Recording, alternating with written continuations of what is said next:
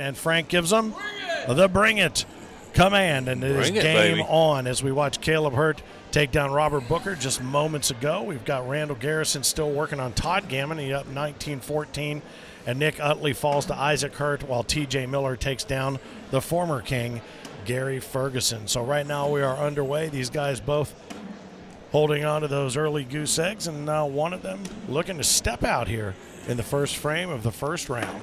Yeah, here we go. We got the Gammon, who's been making a name for himself the last couple of years, and we do have a former world champion in Mr. Wingham. Yes, we do. Season 16. Season 16, seniors champion. Seniors world champion. All right, so these guys wash, but they update their stats so that they can go back into the Scoreholio scoring system and just kind of measure their points per round and different elements of their game. It's always a great opportunity to get in there and find out just exactly how your game is progressing. Wingham holds on to that first bag out of the higher seed lane, coming in at the number 2 seed. And again, Matt Gammon holding on to the number 15 seed. So can a 15 take down a 2? A 16 could not take down a 1. Yeah.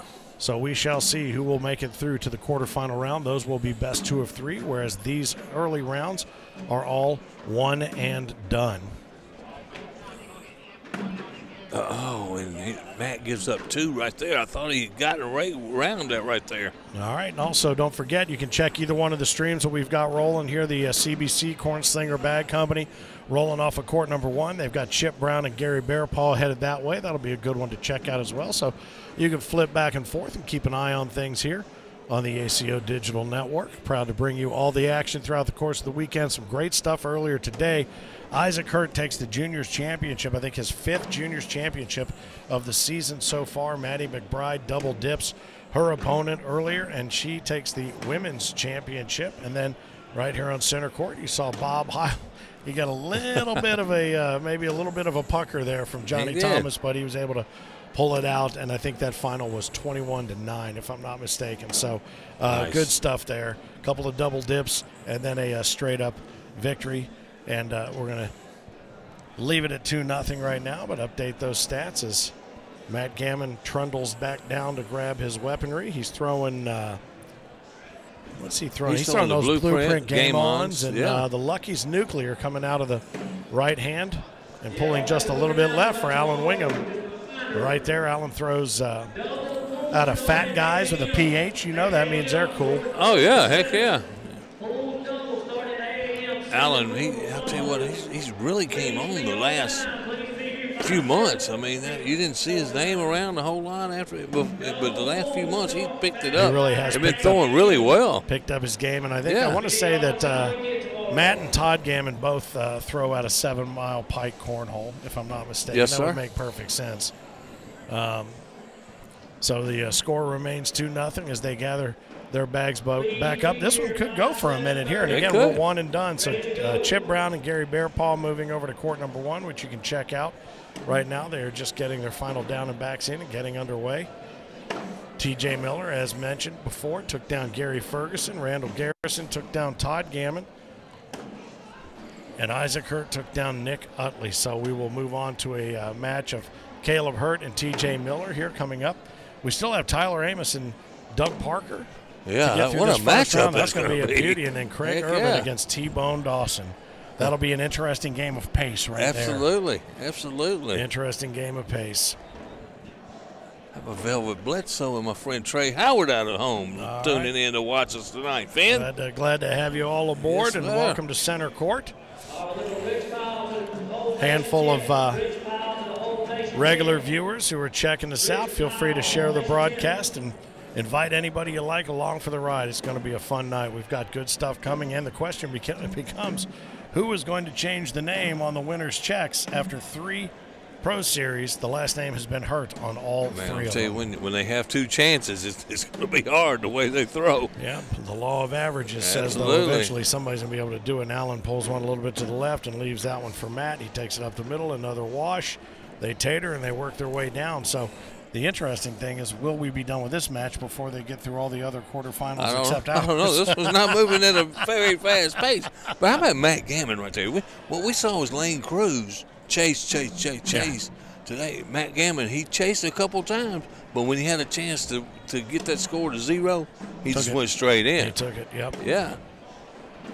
So a little different strategy the older you get, I guess. Well, I think it's no different than life, man. You spend your young life aggressive, going out to get everything you can, take all kinds of chances, and as you get older, you start to protect all those things that you gathered up. Down, slow man. it down. Absolutely. You slow your roll. Trey Howard checking out. What's up, guys? We're up, man. That's what we're doing. We're going to be up as late as it takes, too, to get through this Pro Series. These guys update the score, and it's exactly the same. How about Trey? He's one of the newer players in our area. Headed to Knoxville here in a couple weeks for his major. Also. Yeah, Knoxville, what a great city right there in the shadow of the big golden ball there from the World's Fair years ago. I like going there, to be honest with you. That's a great city. It's very much like this set. I mean, you've got that market square up there. That marketplace strip is really cool, and then you got the convention center and the hotels all down around there. Of course, the University of Tennessee. I know you're not a I was fixing to say, if you didn't have to put up with all that damn orange, you would. Well, I can almost guarantee you, since we don't have that one on the Pro Series schedule, you would not volunteer. There you go. Perfect. All right. Allen pulls a 3-bagger. He's got 3 bags setting up left, and Matt has an opportunity to get around him. And he drops one in and leaves one high, and I think that's going to. Yeah, 4-spot for Matt. That's going to put him back up. 2 on, yeah. Well, I was going to say back up on top. It's 0-0. He wasn't on top, so he can't be back on top. So takes his first lead. How about that? We'll call it that. Take that first bag back and double up on Allen, who has been known, from my understanding, and maybe some others can speak to this, but we have a lot of people in this organization that can work as stunt doubles for one another. I think he and Charlie Case. Oh, yeah, they look just alike, man. Do each other's stunts. So I've said hello to the wrong one a number of times from the back. I thought that was Allen. All right, so. And they're from the same area, pretty much, pretty crazy. And he's throwing Charlie's bags. Oh, and that's another 4 for Matt. That's another point. I'll tell you something. He overcompensated and pushed 2 to the right because he pulled everything to the left this time, and then he overcompensated for the right to go back to the left and stuck it up top. That bag just slid right over the hole is what it looked like, did it not? Like plexiglass over top of it. All right, so now Matt Gammon, having started out in a 2-0 deficit, jumps up on top, 8-on-2. Takes that first bag, puts it right where he wants it, forcing Allen to go ahead and try to find that middle. And Matt got a little kicker right there off of Allen's bag, but Allen goes right with him over there. Yeah, so he lays that block, and that's a good cleanup, and he kind of had to do that right there, and he gave certainly that right-hand real estate back to Allen, and they're going to clean that up as well. But I wonder about that bag that Allen threw, where he kind of pinched it up there. Yeah, and see, he leaves it sit. He pinched it up there. I almost wonder if he would have been better cleaning it up. I think that was just a miss. Right away, think he missed. Is that I what think it was just a miss. Because I wondered if he did that on purpose. Brett asking, will the co-ed final be on center court? If it is not on center court, we will work to have it on court 1. So you will have the corn slinger call on that one from Dylan Ledbetter and his team. So we've got 2 courts covered for you today to make sure you see as many of the games as you can that you want to see. We've had so many calls to people, I can see on Scoreholio this match is going on. Well, once a match is started, we can't very well stop and start. But if we do have a second broadcast team ready to roll, which we do, and we will have at least one team at every major, and we may double up on some like Cincinnati, Knoxville, and a handful of others. So we'll be able to bring you more games, and you can flip back and forth. So feel free to throw that up there on the big screen, whether you're in the bar or maybe at your house. Grab a cold one, spin a bag, practice spinning that bag on a fingertip like a junior, and enjoy the rest of the evening with us. You're welcome. I bet you my buddy Tim Hill over there in Olive Branch, Mississippi's got it sitting on the back patio, got his little heater going. Got it up on the big screen. Absolutely, got it up on his screens. All right, now where I'm from, got a little heater going means something different. Okay. All right, 10-on-2, Matt Gammon expands his lead, holds tight to that first bag, and has been using it effectively. Allen seems to have found the middle again here. Yeah, he got off a couple rounds, and he's already looks like he's settled back in after he's down 10-2. Yep. All right, he's able to drop that Nice. in. They finish with all 8 bags underneath. Randall Garrison is going to be taking on Caleb Hurt or Isaac Hurt in the next quarterfinal, so we could have a Hurt semifinal happening a little bit later on. So it'll be Caleb versus TJ Miller. The winner of that will take on the winner of Randall Garrison and Isaac Hurt. Right now we're looking to find a winner on Alan Wingham and Matt Gammon. And boy, I tell you what, Gary Bearpaw jumped out all over Chip Brown here in an 11-2, it looks like. And then we've got Tyler Amos and Doug Parker getting ready to gear up, and then Craig Irvin, our reigning king, and the T-Bone that we all know and love, T-Bone Dawson. Craig's already up 2-0. You'd think T-Bone's pace might slow Craig down a little bit. A little bit. Very deliberate. Gammon may pick up another round of 4 right there. Oh, that's a saving grace bag right there at the end from Alan Wingham, and he'll blame me because I made him get on local TV a little while ago. Yeah, we put him on the ABC and the CW stations here a little, and he kept going, I really don't want to do this. I go, Alan, you do want to do this. He goes, all right, I'll do it. Now he's going to blame me. It's all your fault, man. Took his focus away. Big TV star now. He doesn't have time for this petty cornhole nonsense. I'll tell you one thing.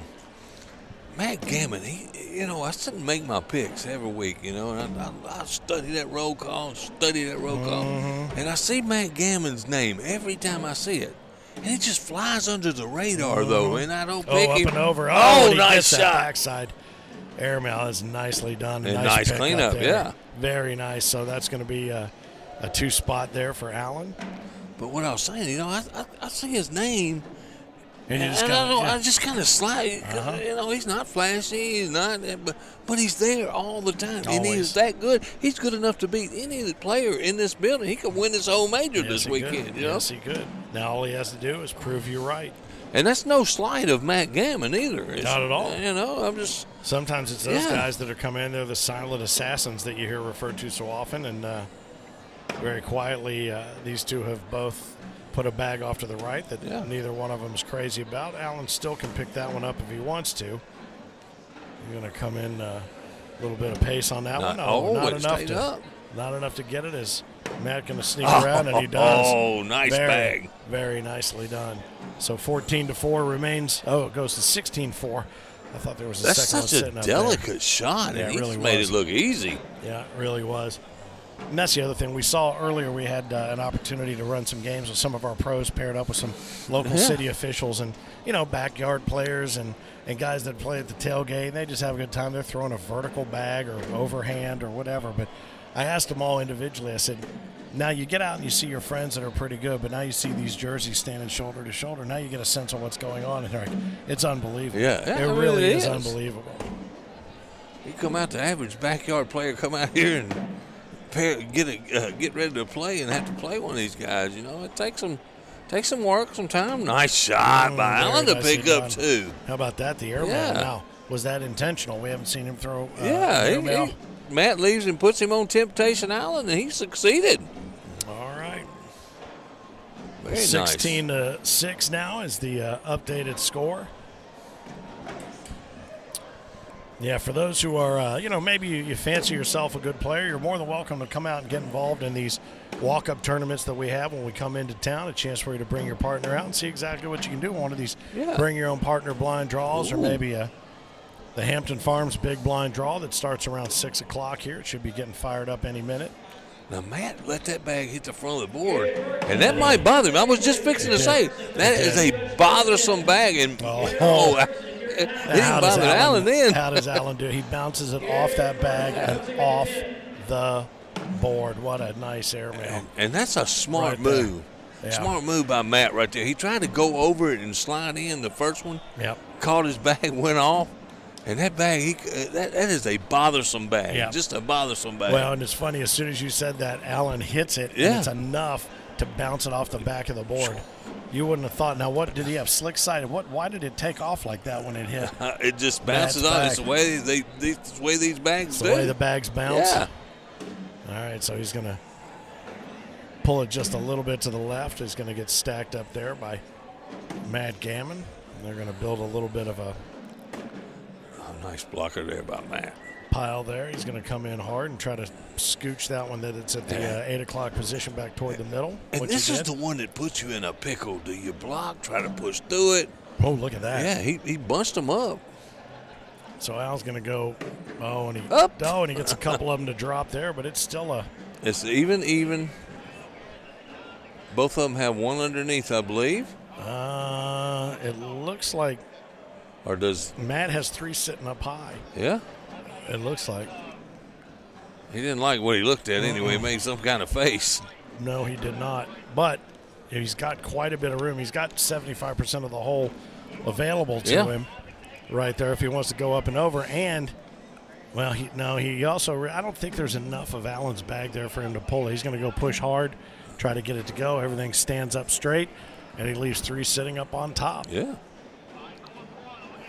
So it's 10 on 6. Yeah, I think so. 4 points. So that'll be a 4 spot there. Yeah. So Allen 8 on 6, I believe. Was it 8 on 6? Yeah, he picks up 2. All right, so Allen closes the gap just a little bit. Again, Allen comes in with a 140, having thrown a 140 out of a possible 156 had a in good the frame game earlier today. He was surprised. I asked him about that. So what about that 140? He goes, what about that 140? He goes, I never even made it past that, even to the qualifier before, and I throw a 140. I said, the 2 seed. Yeah, it comes in at the Crazy. 2 seed. When you get to this 16 players that we have in this tournament, I don't think seeding means a whole lot. No. Gary Bearpaw holds on to his lead and takes down Chip Brown.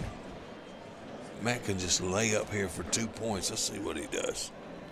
Going up, laying he does low. exactly what I would have done. Just what you did. So grabbed the what 2. you suggested. So 16 on 10 now becomes 16 on 12. Yep. Confirmed. 18 on 10. Matt got 18 on 10. Yeah, I had it backwards in my head. Yep.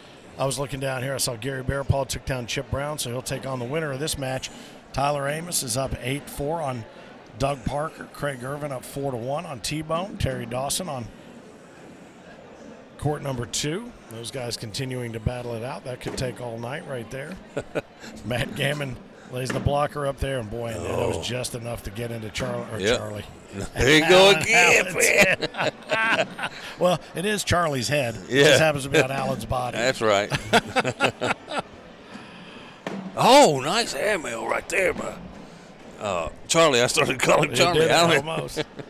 Well, I tell you what, if the 2 of them ever end up on center court together, I'm just going to take trouble, the night right? off. I'm going to turn it over to Dylan and his team because I'll never be able to do it. Oh, he's going to lay up low, and that's exactly what he does. Absolutely. One off the back there he from gives Matt. 1 point on that, though. I believe it's 7 on 6. Matt. Looks that way. So Matt's going to get up to that 19. We talk about that 19-20 being a difficult number. We saw Bob Heil earlier up 20-1 over Johnny Thomas, and he puckered just a little bit. He finished 21-9. But gave up at 6 spots, trying to get Johnny kick-started. Yes, he did, and there's a bag that's going to force Allen to step out a little bit left, bring it in left to right. That's a nice bag right there. Does what needs done. Tim Burnett said, nice shot, Allen, and I agree. That was a very nice airmail that he threw. It's good stuff. Yeah. Good to have you on, Tim. Oh, what a shot. Those are going to get cleaned up here. Going to push through all that, yep. And he's going to make Allen have to make one right here. And he does. Oh, that's it. Oh, that's going to do it. Yeah. Oh, that's Allen's bag left up top. Absolutely. All right. I thought that was 21 on 10. Allen Wingham falls to Matt Gammon. So